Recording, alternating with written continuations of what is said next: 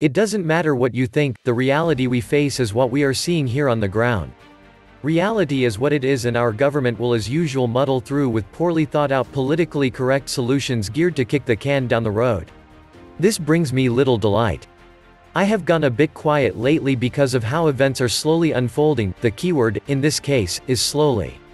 Rather than a wave washing over us, we are experiencing a troubling drip after drip of bad news which a majority of the population has now come to accept as normal. You can put lipstick on a pig, but no matter what you tell yourself, it is still a pig. Holy shit. This ain't good. In some ways, what is happening to people across the world could be compared to what occurred when the white man came to America. The Indians slowly traded their freedom for baubles, and what they did not trade away was slowly taken by force. In this analogy, technology is the shiny promise unto which we sadly surrender our future. Beware, those that claim the promised technology is the key to a better future are not quick to share its rewards. They prefer to turn us into mindless slaves, and government as a tool they employ in their efforts. Exploding debt and a slow recovery following the 2008 financial crisis. Many of us claimed it really was not a true recovery but rather a debt-fueled false economy. All this continued with the aid of a few major distractions which took our eyes off the ball. Then the coronavirus hit. Looking back, the first diversion was the emergence of ISIS and the wave of refugees that destabilized Europe, and the second was the trade war with China. This was another matter that was not resolved but ended in a small initial agreement that remains unfulfilled and the promise of a solution at some point in the future. This issue and all of the above should leave us unimpressed. Recently we have been hearing more rumbling of growing conflict with China. It is difficult to argue such a possibility does not exist. This brings front and center the issue of throwing back the curtain and taking a harsh look at reality. Wake up, smell the coffee, and cast off the rose-colored glasses. When you do, what you see before you is not pretty. So, where do we stand?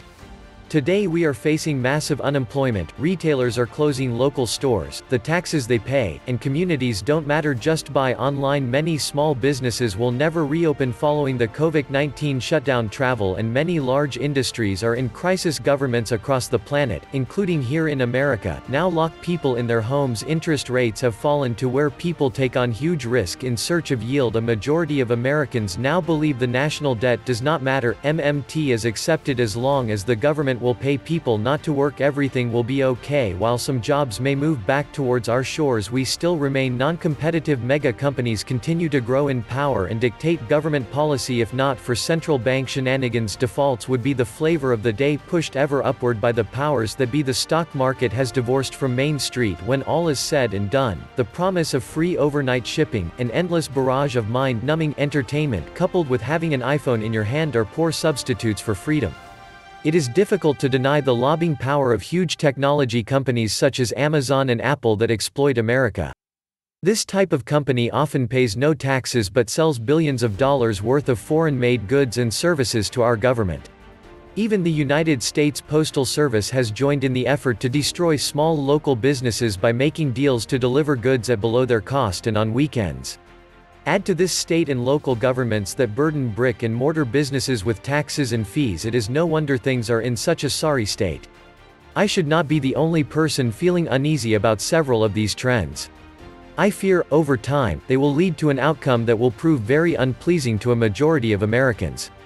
This is not to spread fear but to question the sustainability of such policies and what they will do to our culture.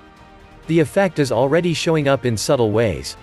With each day, people are altering their expectations of the future.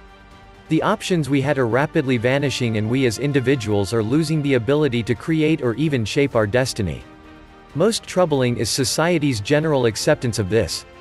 This does not bode well for our children.